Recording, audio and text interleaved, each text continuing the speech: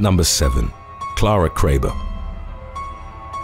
The 20-year-old daughter of an affluent New York City family was arrested in September of 2020 for participating in political riots that resulted in an estimated $100,000 in damages. The destructive riots, which originated as fairly peaceful demonstrations, had reportedly unfolded in protest to the death of Daniel Prude, who'd passed away during an encounter with police in upstate New York on March the 23rd of 2020. Clara Kraber, a student at Rice University in Texas, was one of the 8 individuals taken into custody after police had intervened to break up the riots. The protesters had allegedly smashed store windows with bricks, ignited trash can fires, and plastered graffiti on various buildings throughout the city's Upper East Side. In a notebook that was later confiscated by the authorities, Kraber had expressed her desire for the United States to undergo a process of wealth redistribution. She had also detailed plans to occupy vacant luxury apartments around the city by staging break-ins with the help of locksmiths. The young woman had reportedly cited the likes of political figures such as Joseph Stalin and Leon Trotsky as the inspirations for her worldview. Following their arrest, the protesters were charged with felony rioting, in addition to other related weapons and burglary offenses. Kraber became the subject of widespread criticism when the details of her arrest surfaced online. Her detractors viewed her actions as hypocritical, given the discrepancy between her ideology and her family's considerable wealth. Number 4. Lorena Daniela Aguirre. In a viral YouTube video from 2016, a Mexican teen was shown attempting to bribe police officers after she drunkenly crashed her car into multiple parked vehicles. The incident was filmed and uploaded by a man named David Villa. After the video was widely disseminated on social media, the young woman, identified as 18-year-old Lorena Daniela Aguirre, became known online as Lady 100 Pesos. The nickname was a reference to the sum of money equivalent to about $5 she'd allegedly offered to officers at the scene. On April the 21st of 2016, Aguirre had gotten behind the wheel of her Nissan Rogue while she was intoxicated. She then plowed the SUV into several cars that had been parked on the street in the city of Guanajuato. As the responding officers attempted to take the drunk driver into custody, she reportedly offered them the aforementioned sum in exchange for them letting her go. Throughout the video, Aguirre had her cash and credit cards in hand as she desperately and fruitlessly tried to persuade the police to release her. The young woman had been in a car with 2 male companions, one of whom was reported as being the son of a local politician. Although it wasn't made clear whether Aguirre was actually wealthy, she'd evidently attempted to convey the illusion that she had enough money to make granting her release worthwhile for the authorities. Nevertheless, she spent the night in jail and was ordered to pay a fine that was reportedly 5 times more than the amount she'd been offering to the officers. Number 5. Yun Lucy Lu Lee and Oliver Carafa. A wealthy Instagram influencer and her boyfriend were arrested on murder charges in June of 2021 after they'd spent 3 months on the run.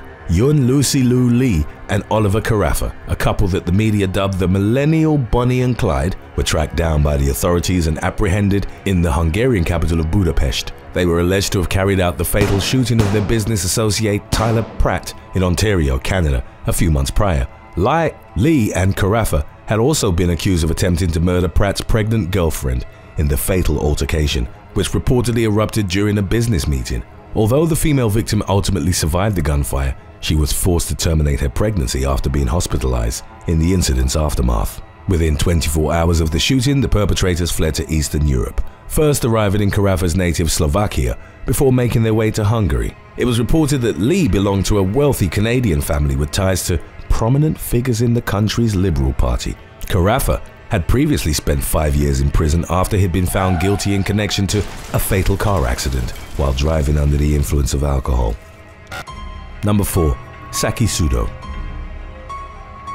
In an autobiography published in 2016, Japanese millionaire Kosuke Nozaki boasted about how he spent roughly $26 million over his lifetime in his attempts to court a total of 4,000 women. The 77-year-old real estate mogul also reportedly wrote that his only motivation for making money was to use his wealth to aid him in his pursuit of attractive women. In 2018, Nozaki married a former adult film actress by the name of Saki Sudo. The businessman claimed that they'd first met at an airport when Sudo, who was 22 years old at the time, had helped him to his feet after he'd fallen to the ground. Nozaki had allegedly told the young woman that she would be his final romantic partner, a prediction that came to grim fruition only a few months into their marriage. On May the 24th of 2018, Nozaki was found dead at his Wakayama residence, and it was initially believed that the elderly man had passed away of natural causes. In April of 2021, however, Sudo was taken into custody on suspicion of fatally poisoning her late husband. It had emerged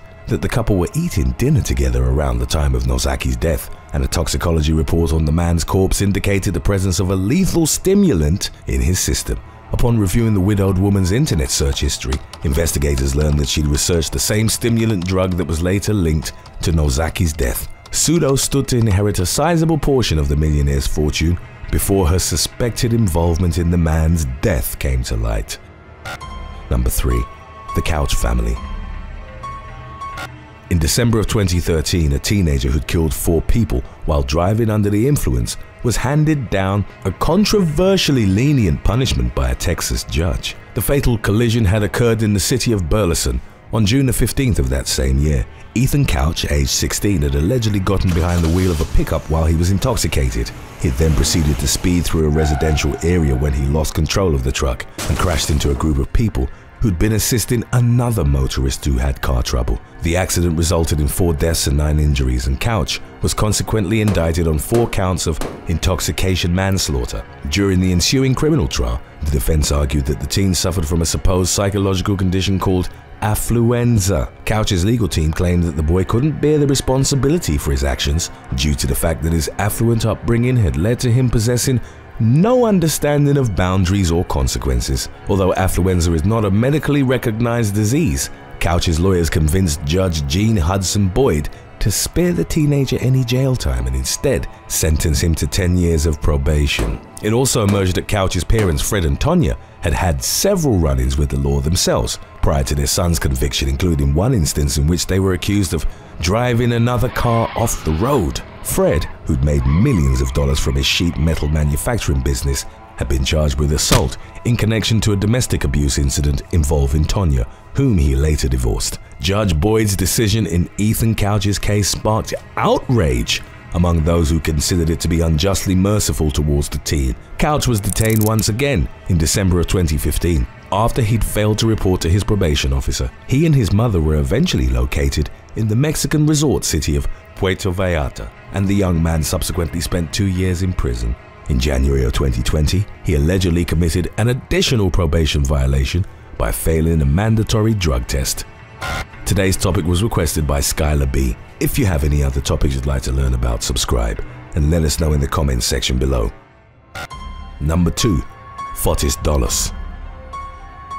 Before she disappeared without a trace in May of 2019, Jennifer Dulles, aged 50, had been in the midst of a contentious legal struggle with her husband Fotis. It had stemmed from the pair's divorce and the subsequent battle for the custody of their 5 children. In the mid-2000s, the couple had moved to Farmington, Connecticut, where they started their family and founded the luxury real estate development business that would eventually make them millionaires. Jennifer had reportedly alluded to the fact that her relationship with Fotis was eroding in a blog post she'd written in 2012. She officially filed for divorce in 2017, but vanished before the legal process was completed. Fotis publicly maintained his innocence in the wake of his estranged wife's disappearance.